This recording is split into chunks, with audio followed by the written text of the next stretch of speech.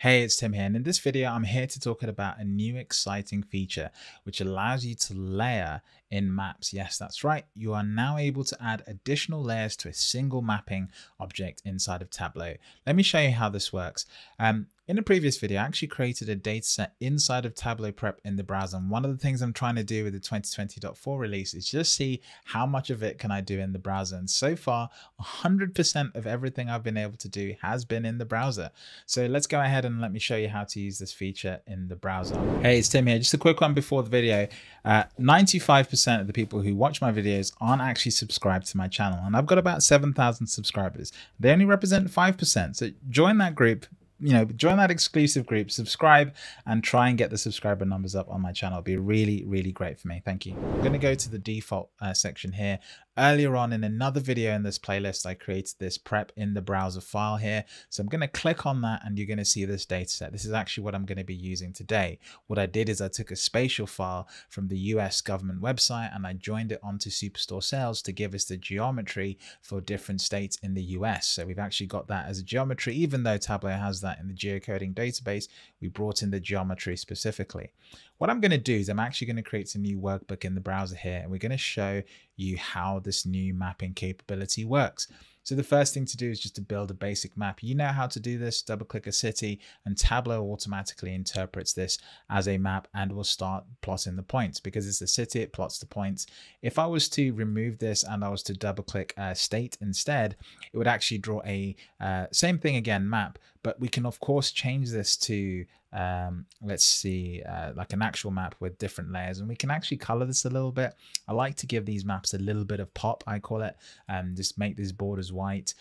Go back to the map layers here, and we just want to make sure we wash out the colors a little bit so we don't have sort of the distracting background in there. Just let that wash out a little bit. And you might argue, okay, this isn't great for visibility, but that's fine. I'm just trying to go for something that looks nice. I'm going to drag state onto labels, which is great. And then what we will probably do is I will drag region onto color just to give us the contrast we need to show you how this works. So there we have a nice map of the states. Again, I'm doing this all in the browser. Now, the cool thing in 2020.4 is I can actually drag in additional mapping context onto this information. So I've already got the states here, okay? And I did this just using the state field. I haven't used my geometry field yet. I'll show you how to do that in a second. Let me go and grab the city, and as I click and drag, watch this red circle here, I have this new ability to add a marks layer. Now, if I go ahead and drop this on there, you'll see several things happened. Number one, it plotted the cities on top as a layer on top of the map that we'd already created previously. The reason that happened is because you can see here that city is actually on top in terms of layers, okay? Now, if I want to change the order of these, I can, of course, drag them around. So if I just grab state and I drag it around, you can see an orange line appears, and I can actually put this up there. So it tells you where it's going to put it. And you can even see here that now the thing that's on the top here is California, and everything else is underneath. I'm going to change that back here just to make it easy to sort of see what's going on. And because we've got our cities, what I'm going to do is I'm actually going to change the color of my cities just so it's easier to see. I'm going to make them red. It's not going to work nicely with this over here. So maybe let's try and find a shade of maybe green. Let's like maybe. Yeah, maybe that. Oh, it's difficult because everything has a color. So let's just choose black. I think black's quite cool, actually. Let's go with black. We'll just drop the opacity down so it's not too harsh.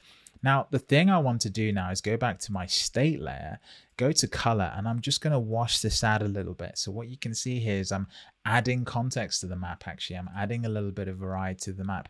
And we can keep adding information. We're not done yet. What I can now do is go get my geometry that I joined inside of Tableau Prep in the browser and bring it in again onto my marks layer. And now I have a spatial layer in here. Now, the spatial layer is sort of defunct because it's essentially just showing us something we've already got. But what I'm going to do is I'm actually going to go back to my state layer over here and switch this from a map to a circle. Okay. Now, when we do that, you can see nothing changes. We lose the color because our geometry layer is on the top. So let's take that all the way down to the bottom. Okay. and go into that geometry layer, and let's color this by state so we can get some of that color that we had previously. And you can see it's sort of not ideal. So let's go back to region and let's do that way. Let's just swap that with region. And now we get some of that color we had before. Notice now that we have the state color here, and it's also keeping the color that we match to the region, because I'm using the color in two different places. You see region and state here, region and geometry here, and so the colors are matching. So this actually acts as a really nice way of selecting the states, and it's a really sort of nice interactive tool.